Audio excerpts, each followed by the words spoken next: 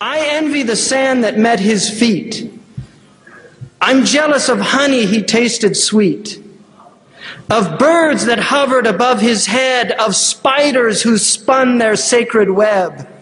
To save him from his enemies, I envy clouds formed from the seas that gave him cover from the heat of a sun whose light could not compete with his, whose face did shine so bright that all was clear in blinding night.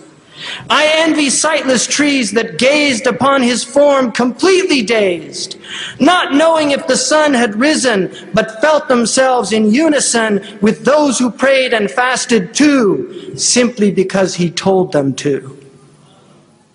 With truth and kindness, charity from God who gave such clarity, his mercy comes in one he sent to mold our hearts more heaven bent. I envy all there at his side who watched the turning of the tide as truth prevailed and falsehood fled and hope restored life to the dead. Women and men through him found grace to seek together God's noble face.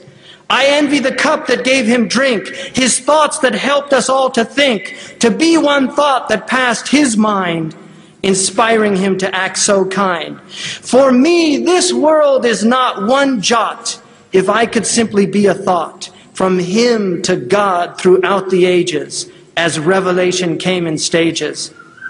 I pity all who think it odd to hear him say there is one God, or he was sent by God to men to hone their spirit's acumen. It's pride that blinds us from the sight that helps good men to see his light. He taught us all to be God's slaves, and he will be the one who saves humanity from sinful pride. Muhammad has God on his side.